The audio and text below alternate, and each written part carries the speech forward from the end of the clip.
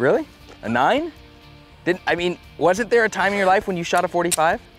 Yeah, in my younger days, you know, as my advanced age keeps sneaking up on me, I'm looking for every little trick I can, and the 9mm kicks a little less. Oh, okay. And I know what your concern is. Those exterior hits are going to cost me points. Just worried about that, but all scores the same if you shoot them in the middle, Sonny. Okay. You know, one of the things I like to work on the most is gun control. The actual gun control I'm talking about is controlling the gun, right? Keeping it from flipping and keeping the gun on target. I want you to do some shooting for me. Go ahead and step on up and draw.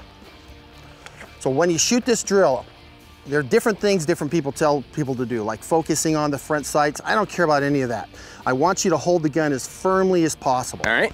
Shoot the shots in a progressive manner, bang, bang, bang, and pick up the pace just a little bit. See if you can tighten it up like I did there, little boy. Oh, okay, all right, I'll work at it. Stand by. Right.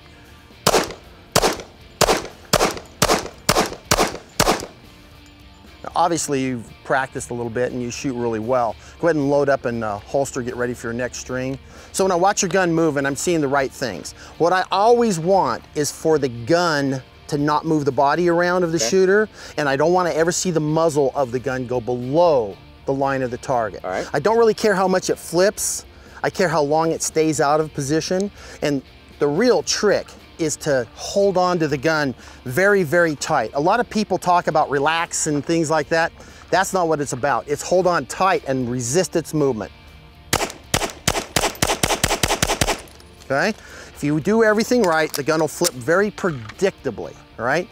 And you'll know if you're doing it correctly is as you speed up the pace, an errant shot should always go up.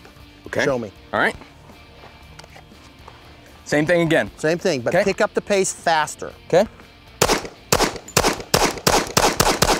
There you go. So you see how your last shot is towards the top of that target? Yep. That means you're controlling the gun pretty much perfect. Somebody who has a problem will always come back to you and say, okay, I shot low shots, so I need to slow down.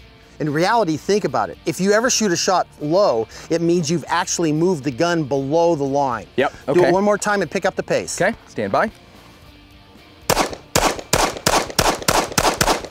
Okay, so that's how I teach people to control the gun. As I teach them, hold on tight as they can, let them go up. See, I never care about shots going high. Another catch is that most people can't actually fire the gun faster than they can control it. Okay, so all the way holding on, not 80, 20, 60, 40, don't try 100% and 100%. Don't try to figure out how much this hand is doing compared to this hand. Use 100% of that hand, 100% of that hand, hold on tight as you can. Give me one more. Okay. Okay, perfect. So now we can work on the timing portion of it. So you had a couple shots high. Yep. So now we actually have to increase the pushing forward and down of the gun. Okay. But that's another story.